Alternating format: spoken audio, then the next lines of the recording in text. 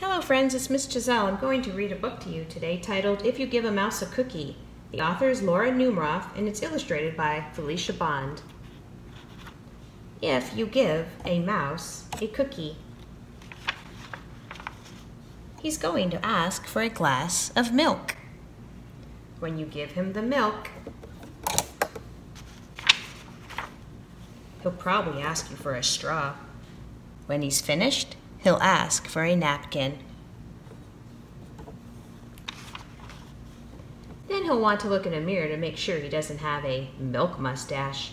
When he looks into the mirror, he might notice his hair needs a trim, so he'll probably ask for a pair of nail scissors.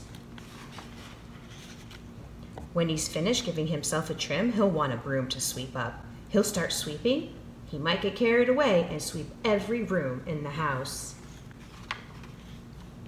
He may even end up washing the floors as well. When he's done, he'll probably want to take a nap. You'll have to fix up a little box for him with a blanket and a pillow. He'll crawl in, make himself comfortable, and fluff the pillow a few times. He'll probably ask you to read him a story. So you'll read to him from one of your books, and he'll ask to see the pictures. When he looks at the pictures, he'll get so excited he'll want to draw one of his own. He'll ask for paper, crayons, and he'll draw a picture. When the picture is finished, he'll want to sign his name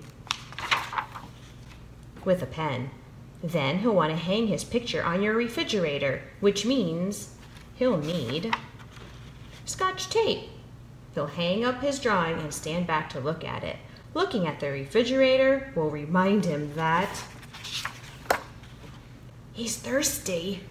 So he'll ask for a glass of milk. And chances are, if he asks for a glass of milk, he's going to want a cookie to go with it. I hope you enjoyed this book as much as I enjoyed reading it. Thanks, friends, for joining.